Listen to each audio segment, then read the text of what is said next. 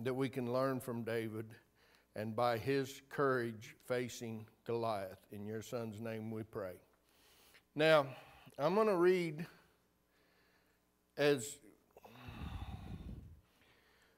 I'm going to start out with paraphrasing. The Israelite people, the Jewish people, were on one side of on a mountain, on one side. And the Philistines were on another side. And they were preparing for a battle that if they would have gone to battle, probably would have been a very bloody battle. And every day for 40 days, this man would get up and say, if anybody can come and challenge me and win, then the Philistines will go away and we'll leave you alone. How big was Goliath? It says he was 6 cubits and a seth. And I used Google, and I used Strong's Bible Concordance. But that would have made him approximately 9 feet, 9 inches tall. And think about, in a minute we'll talk about just how big David was, but think about, as an average man, having to go out against a 9'9" man.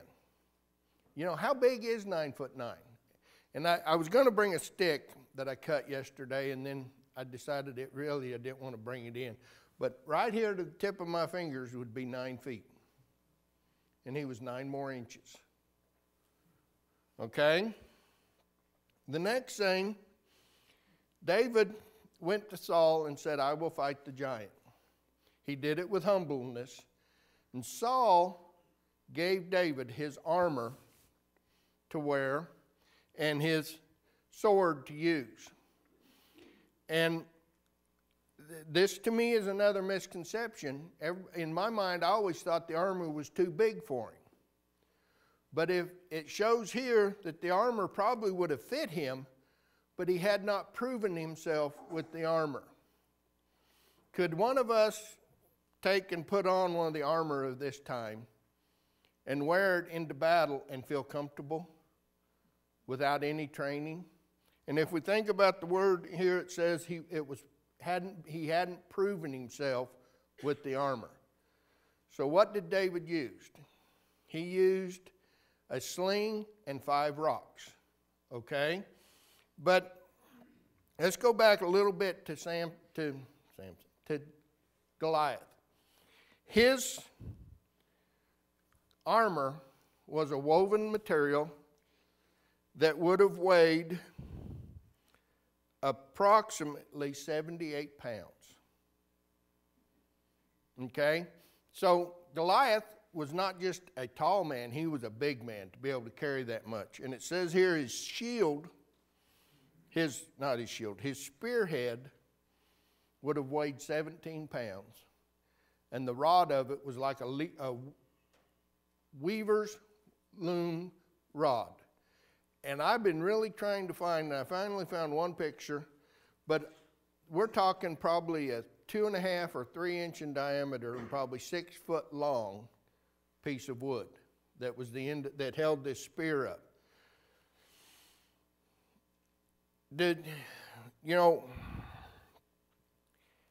How would we feel about having to face a man? And it also says in here that he didn't carry his own shield. He had men carrying it in front of him up to the edge of battle.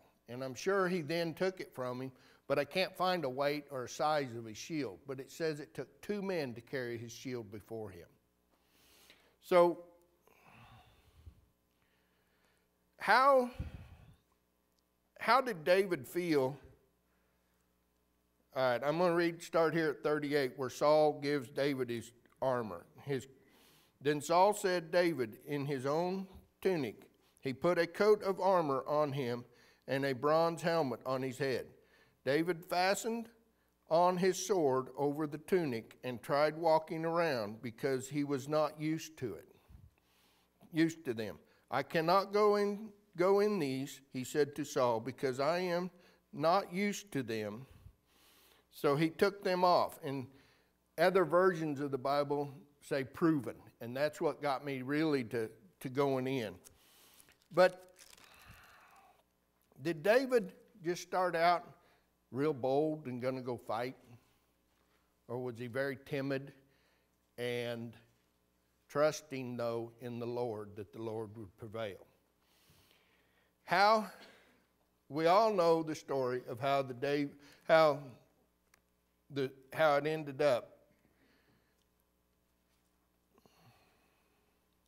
All right, verse 41. Meanwhile, the Philistine, with his shield bearer in front of him, kept coming closer to David. He looked David over and saw that he was only a boy, ruddy and handsome, and he despised him.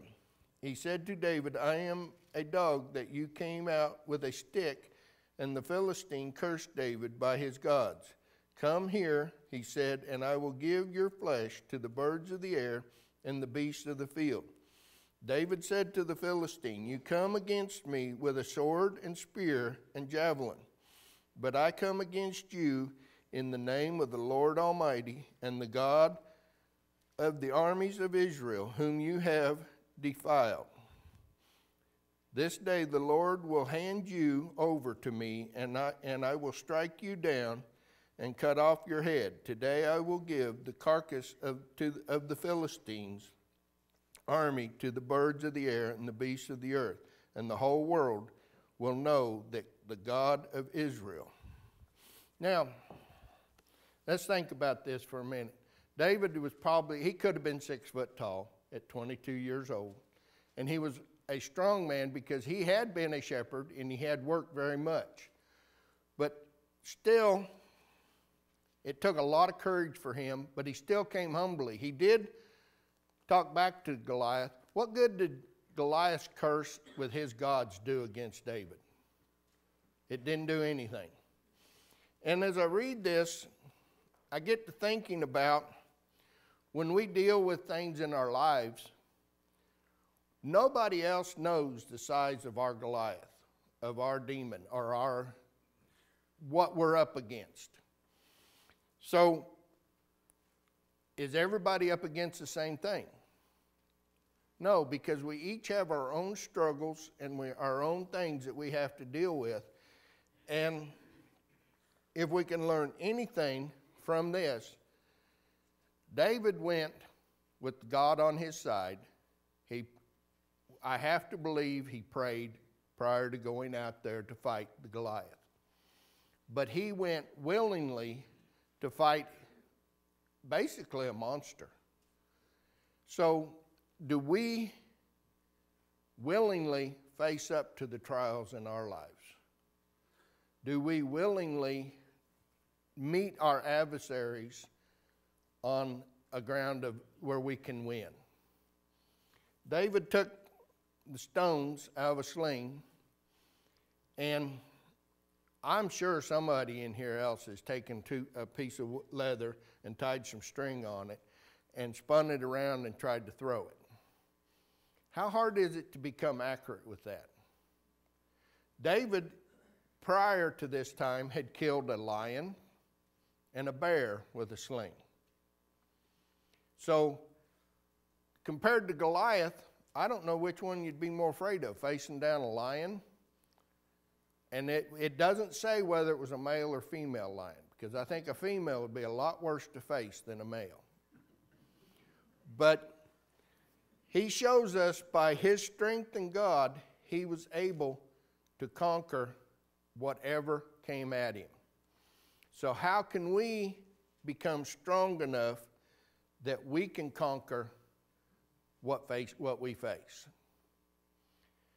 We all face the worries every day of how are we going to have enough food for our family? Are we going to have enough money to pay our bills? But are those really things we need to worry about? We spoke a little bit in Sunday school this morning about worry, but I couldn't go too far because my mind was already working on this. But what good does worry do us? Do you think David was worried at all going up against Goliath? He went with an open heart. He went willingly. Did anybody have to twist his arm and tell him to go do this? What did his brothers think about him doing it? They laughed at him. Said, what are you doing here? You're supposed to be home tending dead sheep. You know, like he was a little bit inferior to them because they were older and they had had military training of the time.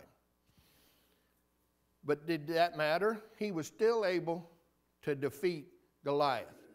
And if we rely on the Bible and God, this is our rule and guide of life. This is where our strength should come from. We can conquer any battles, right? And we do our prayer each Sunday for the sick. Are we always praying that they're going to get well or that God's will be done? We don't know what God has planned for each of us. We're not promised anything but right now, the moment we're living in. We are not promised tomorrow. We have hopes for tomorrow, but we're not promised anything, are we, for tomorrow? How then does it make us live our lives to praise God now? You know, have we ever heard somebody say, well, I'll come back to God someday when I'm ready? Is that someday ever going to happen for those people? I'm on a sideline for a minute. Many years ago, there was a lady out west that as she became crippled and was bedridden, she told me and Pete Harrod that she wanted to be baptized. And Pete just automatically said, give us 3 days to get it arranged and we'll take you into baptism. This lady was a little bit larger than what we'd thought. There was 6 of us carried her on a backboard into the waters of baptism. We went around to all the churches here in town and found the ones with the widest staircase because 2 men couldn't carry this lady.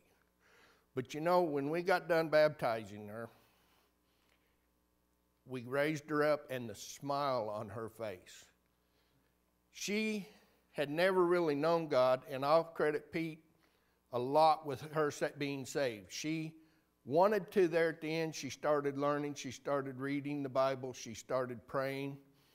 But her smile on her face when we raised her up out of the water, and I got also was so big and so powerful. And I got to think how scared we were as the men carrying her that we were going to drop her and do harm. And how scared she should have been of being dropped. But she went and faced her demon. And we found out later, just before she died, in talking to her, that one of the reasons she had never been baptized is she was afraid of the water. She was afraid to get her head completely immersed under the water. Yes, she showered, but she said she had never really gone swimming because she was afraid. So that was her Goliath, was to be immersed in the water.